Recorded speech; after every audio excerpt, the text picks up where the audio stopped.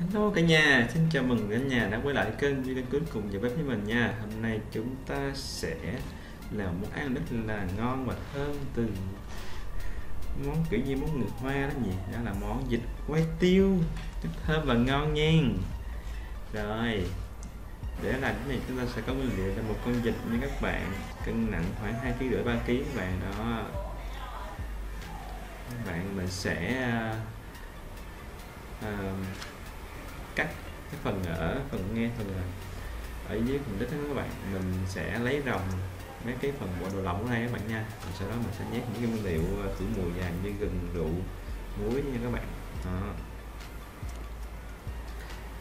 Các bạn có thể cắt theo chiều ngang dọc ở phần dưới phần gần cái phao câu đó, đó mình sẽ cắt, mình sẽ lấy nhiều đồ lỏng ra và mình sẽ nhét nguyên liệu khử mùi vào các bạn nha.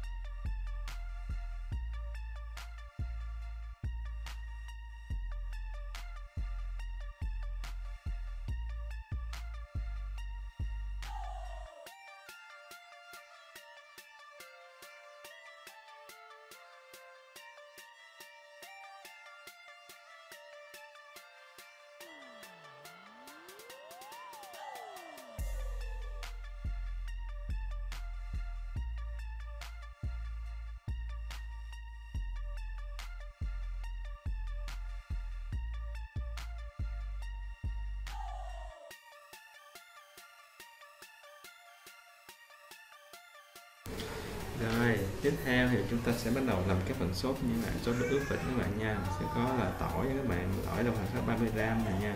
Hành tím mình sẽ có 40g. Rồi ngò mình sẽ có khoảng 30g các bạn nha. Rồi dầu hào chúng ta sẽ có ở 10g các bạn nha. Rồi dầu ăn chúng ta sẽ có khoảng 30g các bạn nha.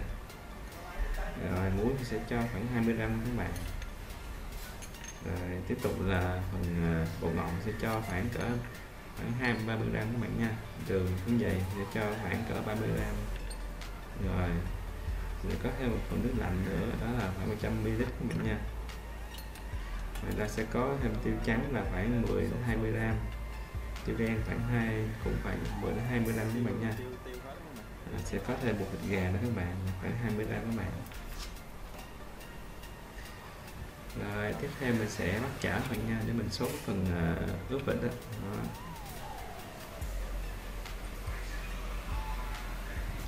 Chảo nóng thì mình cứ giống như những bài trước thôi, mình sẽ rang cái phần tiêu trước bạn nha.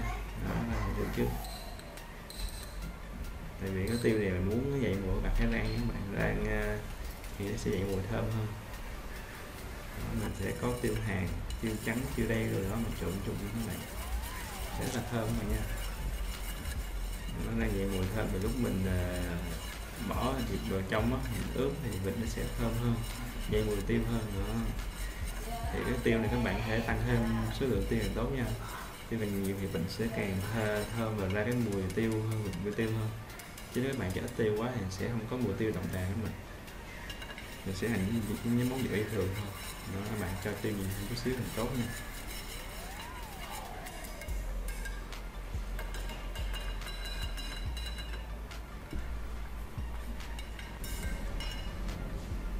Tiếp theo thì bắt đầu mình sẽ bắt chảo nóng, để bắt đầu mình làm công việc tiếp theo, đó là mình làm sốt nha các bạn, mình nấu sốt nha.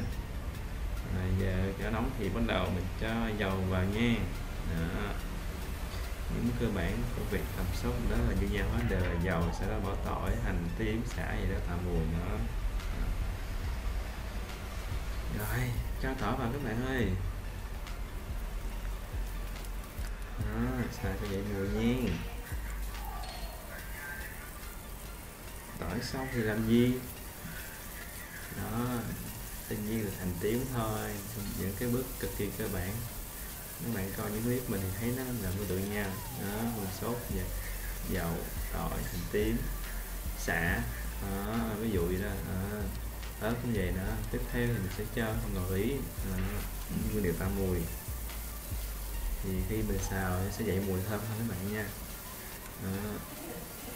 Các bạn lưu ý nha, món nào cũng vậy, lẩu, xào, nướng, kho gì các bạn, đó, những nguyên liệu cần mà dậy mùi các bạn có buộc phải tan trước. Đó. Tiếp theo mình sẽ cho bằng nước vào các bạn nha.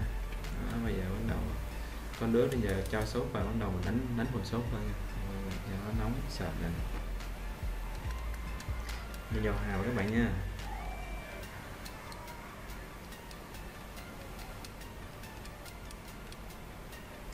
Dầu hào xong thì tiếp tục là chúng ta sẽ cho những nguyên liệu gia vị vào như là muối, bột ngọt, đường, đó, nấu cho nó tan hoàn toàn các bạn nha.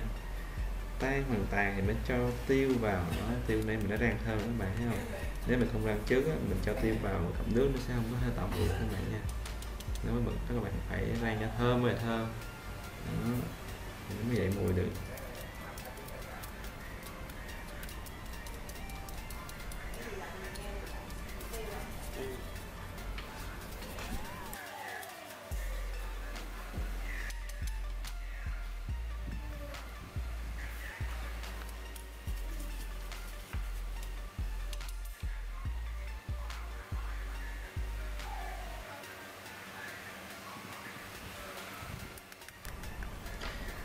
Đấy, những nguyên liệu tiêu nè, bột thịt gà nè, đó mình cho vào nha các bạn.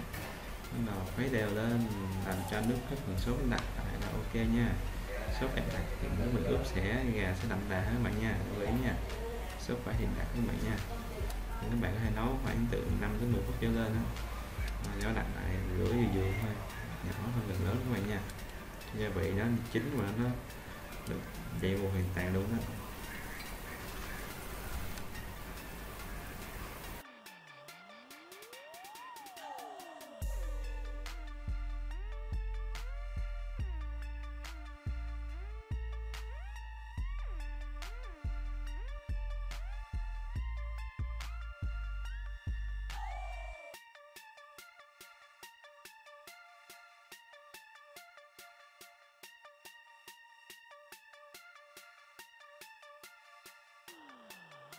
Rồi sau 10 phút thì hỗn hợp sốt đã bắt đầu đặc lại các bạn thấy không? Sệt lại đó.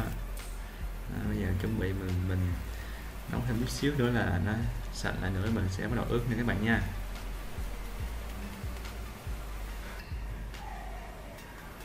Mình hay để cho nó nguội xíu được nha. Rồi mình dễ ướp hơn.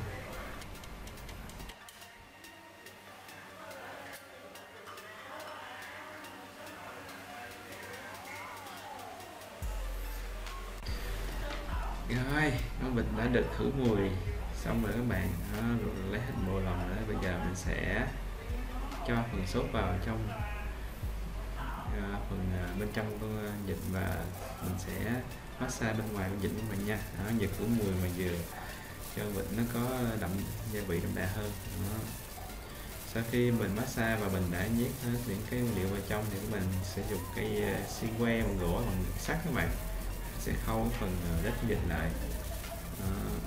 Và mình sẽ bơm hơi các bạn nha. Và các bạn có thể bơm trước khi khâu cũng được, nó miễn sao là những cái căng phồng lên là ok các bạn nha. Căng thì các bạn lúc mình nướng sau đó mình chiên thì cái da nó sẽ tách ra khỏi thịt, nó sẽ ngon các bạn nha.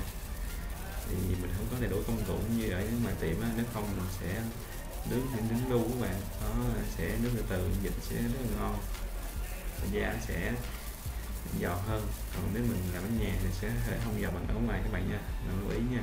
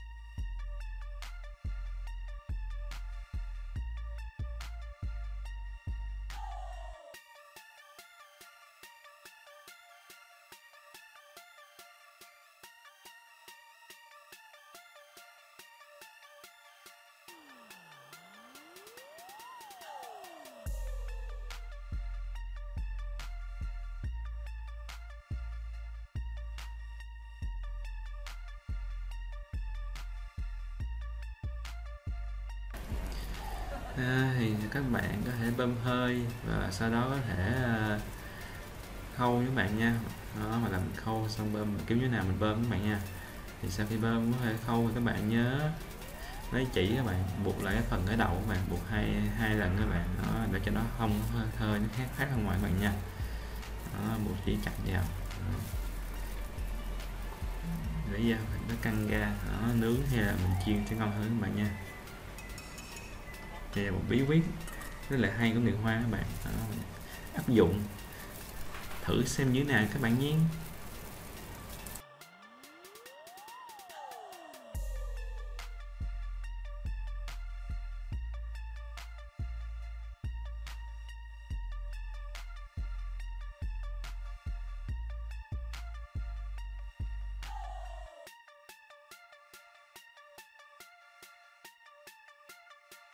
Đó, giờ mình sẽ bơm cho nó căng nữa các bạn nha.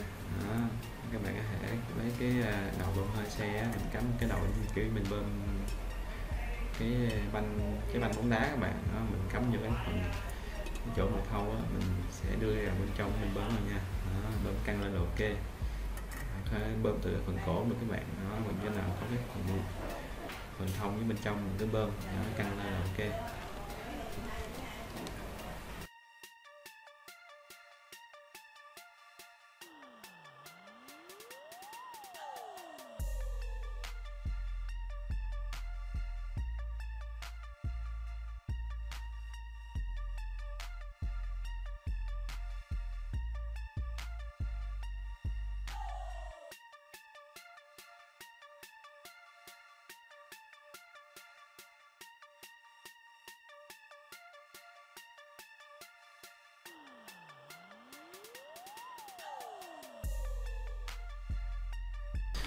Rồi sau khi con vịt đã được bơm khá là căng các bạn, chỉ cần là bên ngoài các bạn thấy không, bên ngoài sẽ bơm căng hơn nữa. Đó.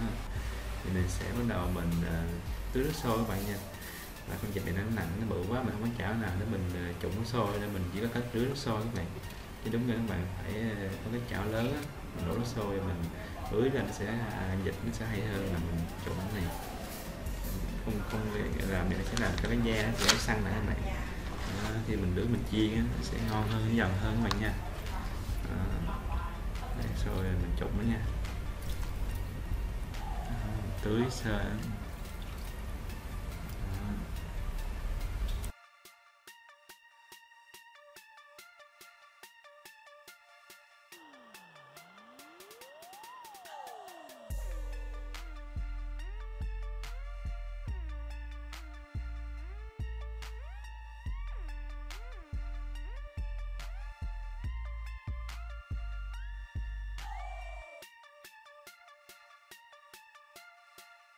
Theo nguyên liệu tạm mà chúng ta sẽ có như sau các bạn nha, mình sẽ có giấm các bạn nha, khoảng cỡ 100ml các bạn.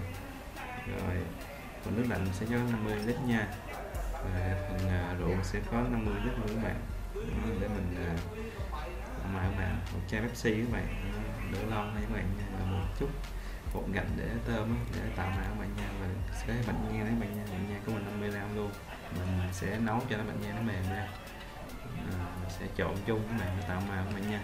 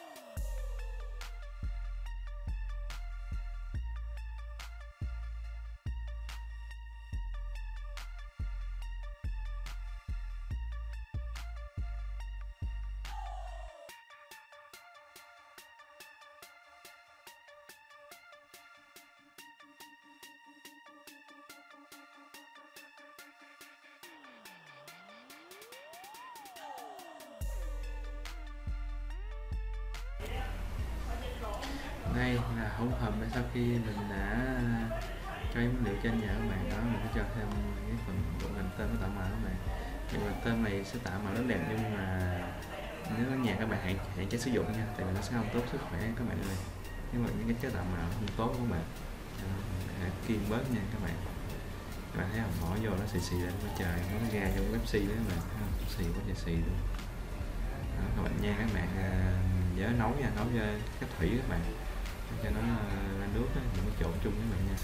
Nha sẽ bám vô cái phần vịt đó, sẽ làm vịt nó tạo màu đẹp hơn. Rồi bây giờ mình sẽ sử dụng nguyên liệu này để mình massage và mình quét, dùng cọ quét lên vịt này. Đó, phải massage các bạn cho nó tạo màu các bạn nha. Đó. Mình sẽ dùng tay, các bạn dùng đeo tay vô mình rưới lên, mình sẽ massage, có thể dùng cọ dùng quét cũng được. Đó, thì các bạn nha. Đó, sẽ quét 2-3 lần cho nó lên màu. Ở ngoài nó sẽ làm cách nhanh nhất là gì, nó sẽ có một cái thùng tạo màu sẵn các bạn, nó nhúng vịt vô, giống như chúng lên xuống khoảng 3 đến 5 lần là cái nhân vịt nó được nhuộm màu rất là đẹp luôn. Đó. Rồi các bạn, nhiều khi mình ăn á, mình thấy nó ngon nó đẹp quá, nhưng mà nó lại có thể sẽ không tốt sức khỏe các bạn không. Nếu các bạn biết những cách mà bên đó ngoài làm á, thì sẽ mình về mình tự làm á, mình sẽ bỏ những nguyên liệu nào không tốt sức khỏe á, mình sẽ tự làm theo ý của mình, nó sẽ tốt hơn cho cả nhà ăn luôn các bạn nha. Đó, biết cách là nấu ăn sẽ có một lợi thế các bạn.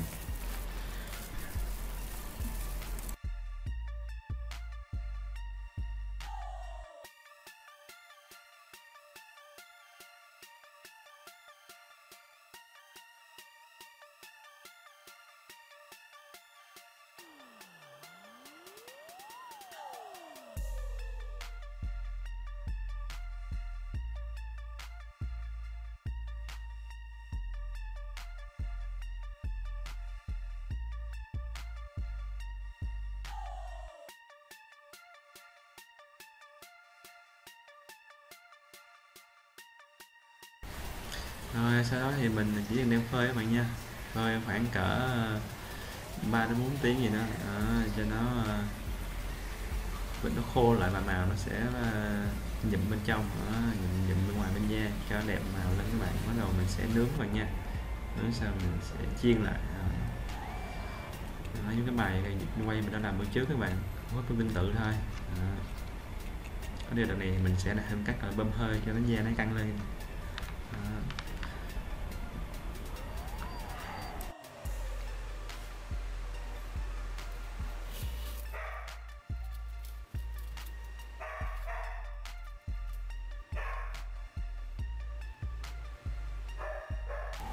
Rồi sau khi 3-4 tiếng thì vịt đã khô các bạn, bây giờ mình sẽ nướng vào nha. Thì các bạn để nướng nhiệt độ khoảng cỡ 150 thôi, 150 180 thôi bạn nha. Mình nướng khoảng tầm 1 tiếng tiếng rưỡi các bạn, coi nó chín chưa nha.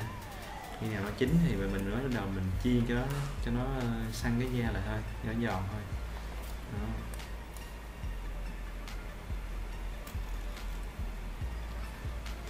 Rồi bắt đầu mình nướng rồi mình chờ đợi thôi các bạn ơi.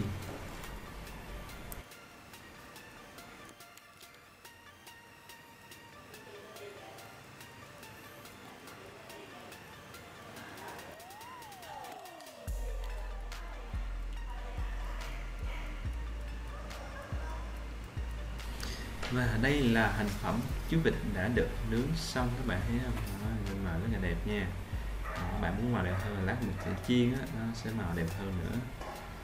Về cái vịt này khá là to nên mình chiên cũng hơi khó khăn đi.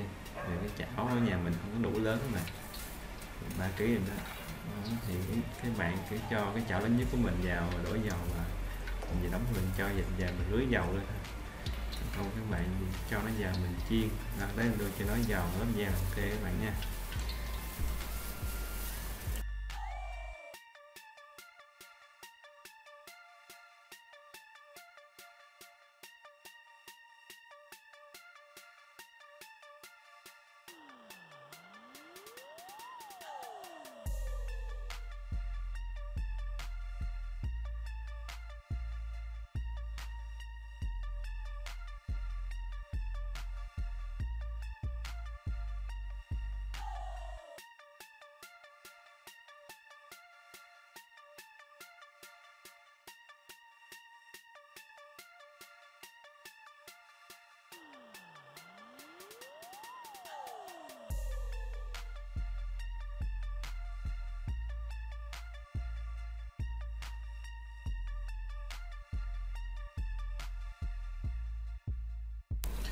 Rồi, sau khi đã chiên xong thì mình chuẩn bị mình chặt ra.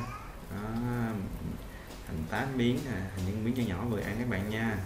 Rồi, chuẩn bị lên bàn hết là cả nhà ơi. Wow, mọi người nhìn xem ngon không nè. Từng miếng thịt giòn giòn lớp da bên ngoài và bên trong thì rất là thơm mùi tiêu, ăn cực kỳ ngon. Thêm một chút bánh mì chấm thì số dách luôn cả nhà ơi. Quá tuyệt vời nha cả nhà, món vịt quay sốt tiêu này mà ăn thì thôi luôn, biển bàn cả nhà ơi, cực kỳ ngon nha, thịt rất là nhiều luôn đó, ăn rất là ngon và thơm nha cả nhà. Rồi, chúc cả nhà ngon miệng với món ăn vịt quay tiêu trong lần này nhé. Rồi, cả nhà xem khi thắc mắc thì để lại comment bên dưới nha. Viên Cút rất vui lòng sẵn lòng và trả lời thắc mắc của cả nhà nha. Hẹn gặp cả nhà ở những clip sau. Bye bye, hẹn gặp lại. Nhớ cho Viên Cút một like, một đăng ký, một share để Viên Cút có thêm nhiều động lực ra nhiều clip mới nha. Bye bye cả nhà, hẹn gặp lại. Yêu cả nhà rất nhiều.